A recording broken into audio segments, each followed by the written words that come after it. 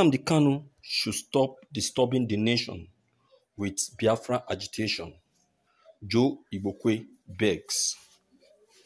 Leader of Lagos APC and Nnamdi Kanu's critics, Joe Igbokwe, has resumed his fight against the leader of indigenous people of Biafra, IPOB. Joe therefore advised that Nnamdi Kanu should be slow in his agitation for the Republic of Biafra, or he will encounter what he cannot face. He said, "No one can divide the country because Nigerian peace is not negotiable." Whenever I looked at Nnamdi Kanu, I laugh because he doesn't know what he's doing. He should slow down or be ready to face what is bigger than him too. Nigerian peace is not negotiable. He should stop disturbing the entire nation with his selfish agitation. Those close to him should warn him. Nigeria is a peaceful country and we are happy being one. Thank you for listening to this news. Joe Igbokwe. Joe Igbokwe. Joe Igbokwe, or whatever your name is called. I don't know where you emanate from. I don't know the part of Southeast you came from, because I know you are an Igbo man. You are part of those Southeast leaders, Igbo leaders that we are talking about. You are part of those Southeast leaders that Bishop Emmanuel Chukwuma was talking about. You can see yourself. See how you are fooling yourself in the public, talking as if you don't even exist in this world. The way you just talked right now is just like the way a little child that has just been given birth will talk. An Igbo man like you, see what you are saying in your own mouth. It means that you enjoy seeing your people suffer. It means that you enjoy the pain your people are going through. I know you are okay where you are, but then you don't care of what your fellow Igbo man or woman is passing through. You are aware of the problem the Igbos are experiencing in Nigeria. It's not as if you are not aware of the 1967 Biafran war that took place. How Nigeria rubbished the Biafrans.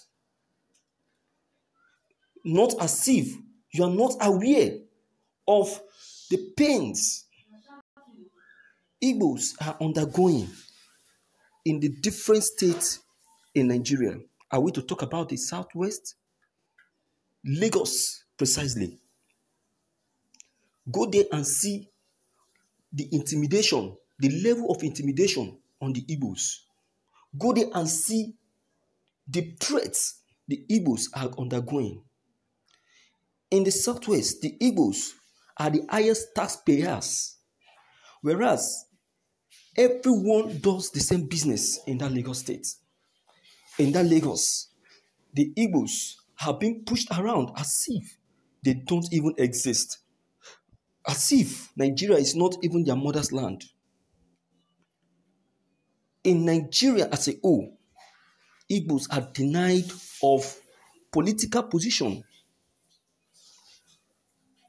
Till date, Igbos have never been given that opportunity to mount that seat. And you are sitting there, confidently ranting, saying that Nigeria is not negotiable. Who are you to say that? Who are you? What is your position? What right do you have in this country? When men of calibers are speaking, you are speaking. Do you know who Nnamdi Kanu? You should look for your level and start rubbing shoulders with them, and not with the great leaders of Biafrans. Look at great people in the Igbo land who knows what they are passing through. See how they are agitating, crying for freedom, and you of all people, you cannot, instead of you to join them in the queue, you are there saying rubbish. Look at the Bishop of Anglican supporting the Igbos, saying it that it is time for Igbos to rise, saying it that the Igbos need to elect a leader, and that leader that will be elected will need to be supported. You are the typical example of what the Bishop of Anglican Church is talking about. That you are the reason why the Bishop of Anglican Church is tagging the Igbos as Confucianists. You are one of them, but you can never succeed, because the Igbos are born to succeed. They are born to excel. Not even you can stop them. The actualization of Biafra is already at the corner. The realization of Biafra is already at doorstep. The Biafrans must be free. Buhari is aware. Look at you. Where were you when Nnamdi Kanu is making all the moves? Where were you when Nnamdi Kanu was going to different international organization, international group, international country, to table it before them, making them to know the need for Biafran actualization? Where were you when the United Nations was granting them endorsements? Where were you when European Union was approving the freedom for Biafra? Where were you when United States of America was supporting them for the agitation? I love you. You are too little. You are too little for these people. You are saying that you laugh when you listen to Nnamdi Kanu talk. Where have you gotten to?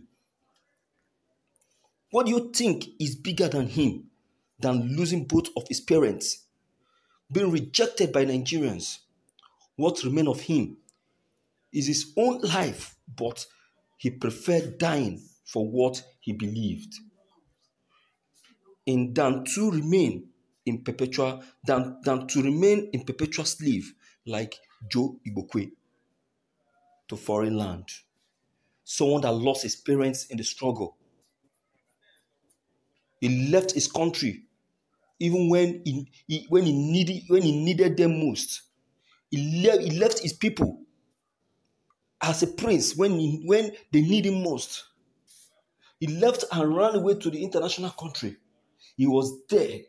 Even while he was there, he was still struggling, fighting for the republic. And you are here saying all sorts of nonsense. I think it is time for you to relocate to Sambisa Forest. Yes, that is where you should be, because you are not needed in the southeast. I wish I know your home. I would have called for the dismissal of your family. I'm telling you the truth. Can you imagine a statement from a southeast leader? You see what we're talking about? The Bishop of Anglican Church said it, that the Igbos' problem starts from their leaders. Their problem started from their leaders. He said it that if only the leaders, the Igbo leaders, like the governors of different states, of different Igbo states, and the Ohanese in the Igbo, and the top Igbo leaders can come together, appoint a leader, give him that push and support, that Biafra will be realized by force. But then, there is no need for people like you, because Biafra has actually been realized. The people that want to support are supported. The people that doesn't want to support are already disgraced. It will be before you. You will be asleep when Biafra will be realized. Before you wake up, my dear, you alone will be left in this country. Then you will know what you have done to yourself. I think you enjoy the intimidation. I don't think you are intimidated. I don't think you are facing it. That is why you are saying all sorts of nonsense. I am not a Biafran, but I support the Republic because it pains me to see people being intimidated and roughed. Do you understand? So my fellow Biafrans, don't be carried away. Remain absolute, like I used to say. Be strong. Pursue the movement. The actualization is already at the doorstep. You are born to succeed. You are free. Your comment concerning what this man has just said is very important. Don't forget to leave them behind. Click on the subscription buttons as well as bell button